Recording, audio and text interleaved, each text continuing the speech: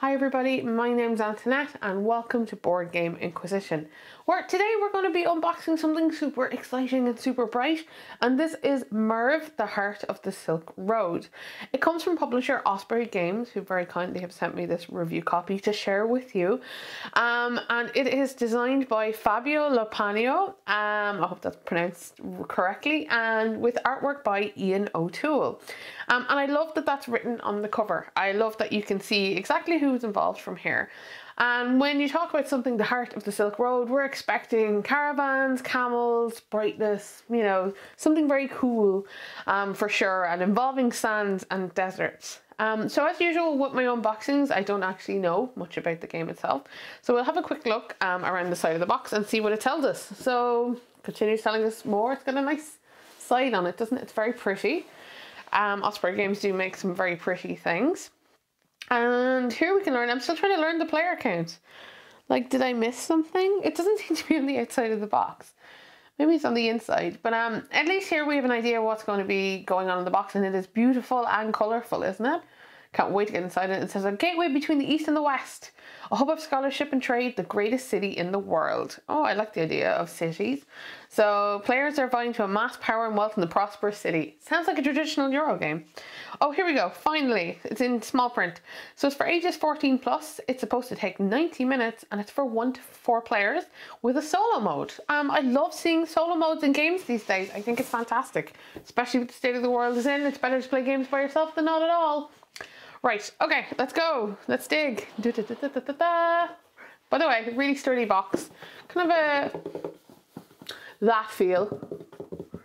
And inside, oh, it's orange inside the lid. I just love that stuff when they do things like that. Okay, so game rules. This is a very wide rule book.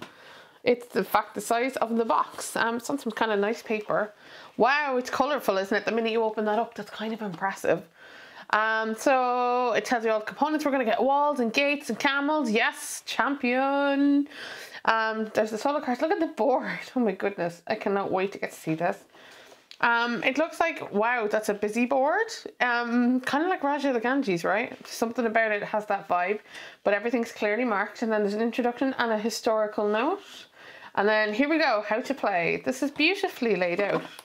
And I love the use of colour and little icons and things. So we're just going to have a very quick pile here. It doesn't seem, like the text is small, but it doesn't seem to be crammed in here. There's a good number of pages. Libraries, walls, a marketplace, a mosque, cool. And then we got the single player, the corrupt magistrate. There's also seems to be a 2-player version, which it matters much to me. So we'll see what that's about, and then more extra bits, the credits, and is there anything on the back? Haha, my favourite. So it's got a year overview, so obviously we're playing in years, explains the icons, the scoring phase, perfect, that's what you want. Okay, so we are into the cardboard. Goodness me, this is mostly the rest of the game.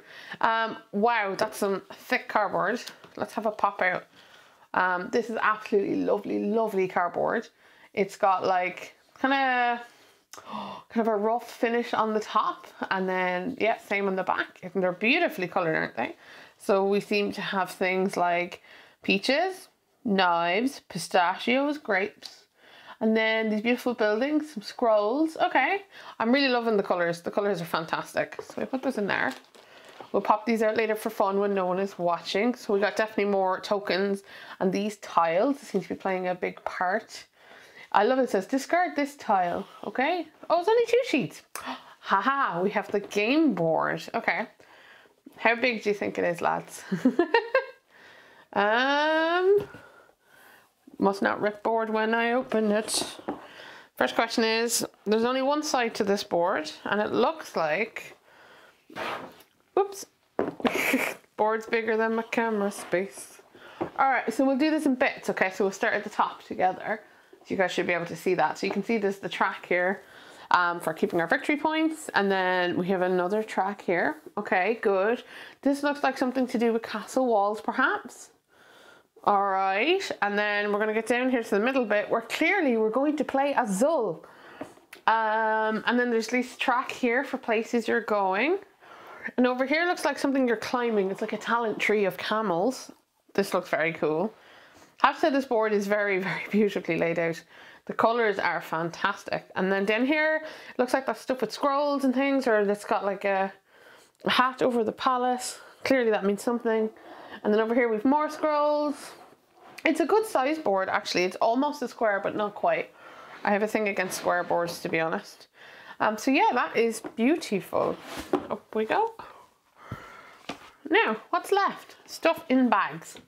All right, so we have a good array of these with some cards, and we'll look at these a little bit more closely. Okay, so firstly, we have some cards. So let's see what's on the back of them, if we can decipher what they are. So we got these types and, oh, these types, but they come in a variety of beautiful colors. So we're going to start with these red ones. So these seem to be something to do with goods, and they have red points on the bottom. Then we have these ones here, which have yellow points on the bottom. Yeah, me guessing, but you can kind of see where this is going. It looks like, you know, you turn things into things, or you hand them in for victory points, and going with some sort of gold cards. It's not too many of those. And then these ones have camels on them, so obviously we're traveling places. This, okay, actually this looks way more like trading. Trading on non-equals of those types to get this many points, kind of thing. Feels a little bit like 5 tribes of all the different types of goods. I like the art on them, they're pretty cool. So that is all the cards. Let's see what's next. So we have these selection of cards. I kind of feel like maybe they are for the solo mode, because they're kind of instructions for the order in which things would happen. So we got a couple of things like this, like priorities, I think. That's my guess. Okay, so next then is we're into all of the tokens. So what it's looking like here is that we have one set of each of the player colors. So you get this lovely light blue, a red, a yellow, and a black. And each one has a series of meeples, a bunch of round discs, and some tiny houses. So we'll have a little look. I think these are just standard wood things, but we'll look at one of them. Interesting that there's no green. Yeah, they're just your regular kind of standard woodeny meeples with woodeny houses with woodeny discs. So those are your player choices. Now, what I do think is nice, and what I think is the case, is that there's this bag here that has one of everybody's color and one extra black disc. Now these guys look bigger than everybody else's, so they must be important. Because for a minute I thought maybe they're giving you a replacement for each, but no, these look like your leaders or something like that. So they come separately as well, but they're all made of this nice stuff. All right, let's see what's next after the meeple portion. So after the meeple portion, you have to have cubes, or this wouldn't be a Euro game. So they come in the beige and white variety, along with the purple, the lovely seafoam green, and the orange. Yes, these are just like little cubes, but they definitely match the color of the board for sure. And next up we have some seriously chunky camels. I'm so delighted that there are camel meeples in this game. I've always wanted a game with camels.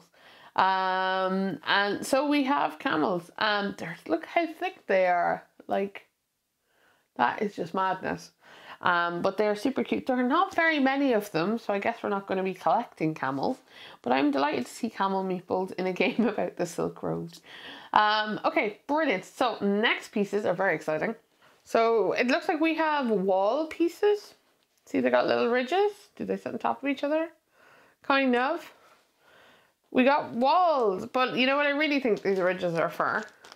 This thing that comes in the next bag, which is... woohoo! Tops of walls. Please fit. Only kind of. So what's the point of the ridges on them? I guess it's just to make them look like walls. So you guys can see we have these lovely pieces. So we're building walls. We only have 4 of these top bits, so maybe we're not going too far. It's bringing out the Lego child in me.